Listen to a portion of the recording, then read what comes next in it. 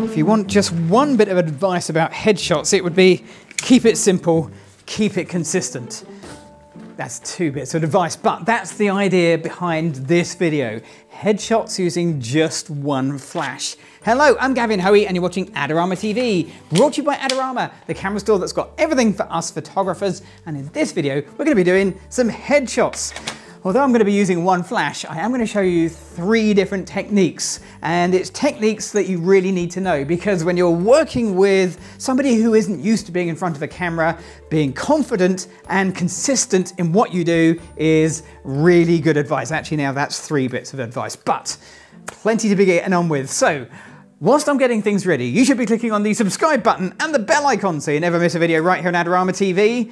Let's get a light set. Actually, this is it. It's just going to be this one. Let's get a model in. Let's get shooting. To help me out today, I've got the amazing Sophie. Sophie is going to be the model for this photo session, except it's not really a modeling session today. Let's talk about the outfits. I've got 3 different lighting ideas in mind, and for a really good headshot session, you want to have a selection of outfits because that will give you variety to your pictures. So we've got at least 3 different looks we can choose from for Sophie as we go through. But the important thing is you really only have to style your subject from the waist up, which can make life a little bit easier. Let's talk about the camera, and particularly the lens, because I'm going to use a slightly longer lens than I would normally. That means I'm going to back up slightly, and backing up gives me a little bit of compression, and that just helps the facial features look a little bit more natural. I'm also on a tripod, and this is really important, because normally I would have a camera and a lens in front of my face, but that doesn't help with communication. Putting your camera on a tripod means you can frame it up and then you can keep the communication going, which for people that aren't experienced at having their picture taken can really make a big difference. Okay, so that's the basic setup. Let's get our light in, take a few photos. I'm going to be using the Flashpoint XPOLR300 as my light for this setup, but more importantly is the softbox. This is a large 44-inch Parasnap softbox, and I'm using quite a large softbox for this small home studio because it's going to give me the softest light. And by and large, what we're trying to do with headshots is create soft lighting. If your style is really hard, edgy, contrasty lighting, this probably isn't the look for you. I've also asked Sophie just to lean against the wall, and that really helps somebody who's not used to posing, because just leaning against the wall is a natural thing to do. It automatically poses you slightly. But let's take a photo like this, see how it looks. Here we go, Sophie. Spoiler alert, this is going to be a bad photo. So this has a few issues. First of all, it's way too tight. These are not passport photos, these are headshots. And although the name suggests you want to go in close, what you actually want to do is have plenty of room above and below your subject, and that just gives you room to crop into, but also room for your subject to move a little bit.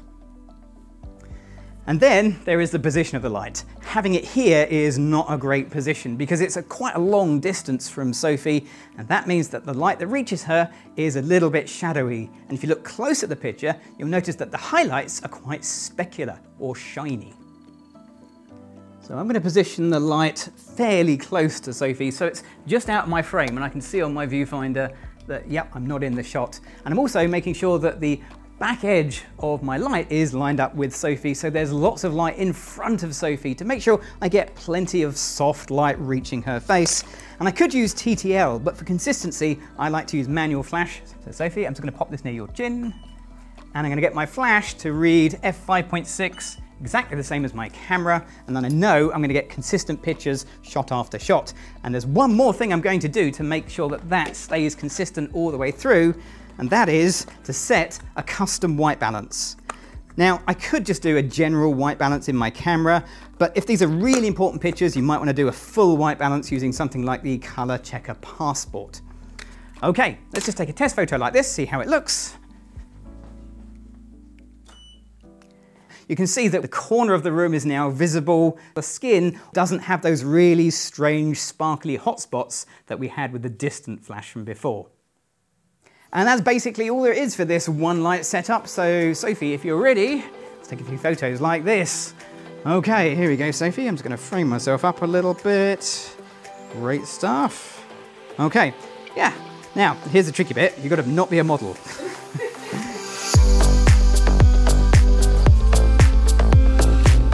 With a tripod, you might find you end up just taking pictures in one spot, but remember, you can move around. But way more importantly, turn your camera on its side. You need to take both landscape and vertical portrait format shots. Your subject is going to need both of those.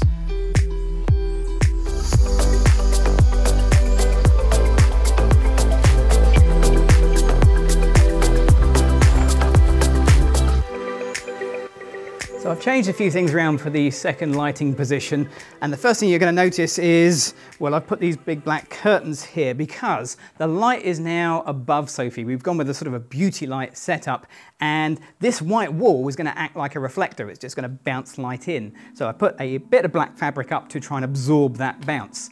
I've gone with a grey background just to mix that up a little bit.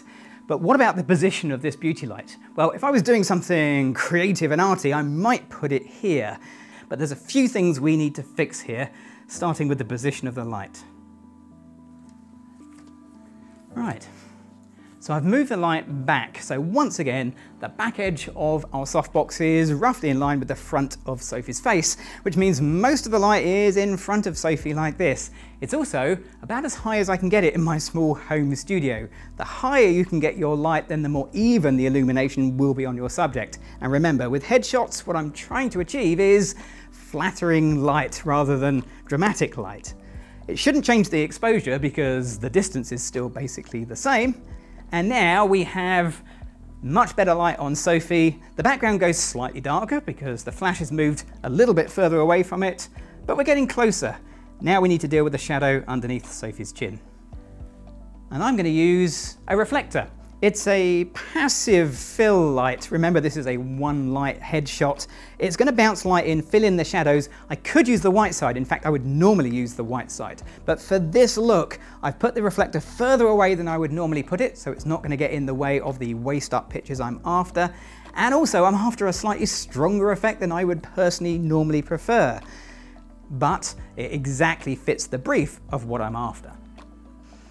This isn't a tutorial about how to pose, but as some quick guidelines, hands. What do you do with hands? So actually getting your subject to use their hands isn't a bad idea. And one way you can do that, if they're sat down, is ask them to cross their legs. You'd like to cross your legs for me, Sophie. And then they can rest their elbow on their knee or their thigh.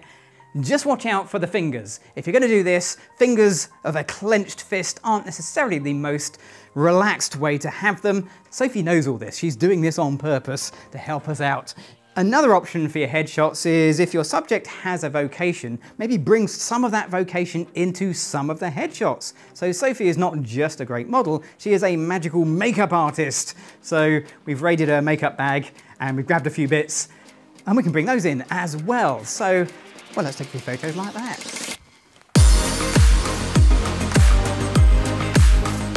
For focus, I'm totally relying on the camera's face and eye detect to make sure these pictures stay sharp. And that's not me being lazy. That is really important because the more I can ignore the camera, the more I can interact with my subject.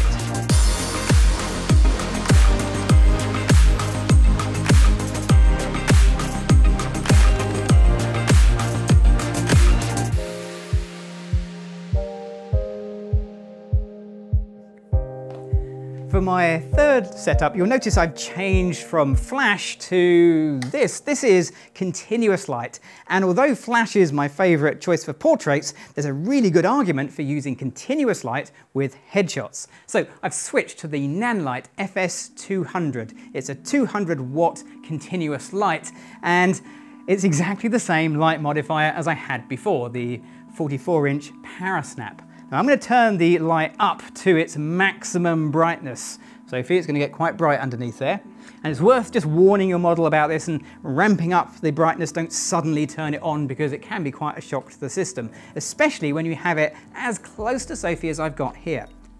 To fill in the shadows on the other side, I'm going to use the reflector again, but one of the big advantages of continuous light is what you see is literally what you get. So I can see the reflector doing its job straight away, and I can look in my viewfinder and make sure that I don't get it in the frame. There we go. So the first advantage of having a really bright continuous light is that your subject's pupils will start to shrink down, which means you get more iris, more colour in their eyes, and if they've got great eyes like Sophie has, that is a real winner. And the more eagle-eyed amongst you will notice that Sophie has reversed what she had earlier. So now she is sat on the small grey stool and has the smaller stool below her. And this is on purpose because, Sophie, if you want to just put your feet on that stool, you can now use this to lean in. And because I'm shooting at a really wide open aperture, f1.4, I'm going to emphasize the depth of field effect by increasing the distance between Sophie's eyes, where I'm focusing, and, well, everything else behind her. And that just elevates our photos into something that looks just that little bit more professional. Okay, Sophie, are you ready? Let's do some more headshots like this. Here we go.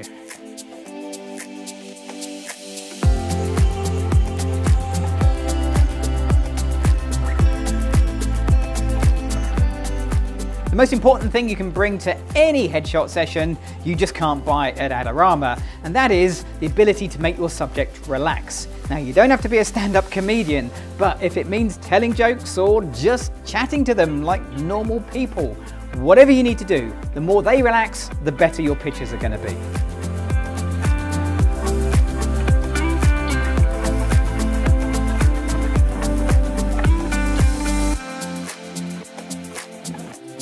Now, you could say photographing Sophie made this whole thing a lot easier, and it does help to have somebody who is confident in front of the camera in front of your camera.